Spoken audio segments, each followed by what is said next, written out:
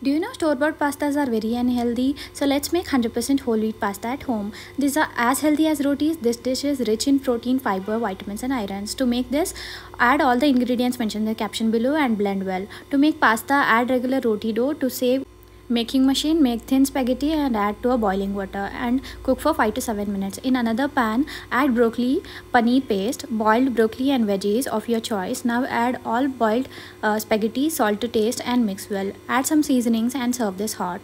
Enjoy. Save this for later and follow for more.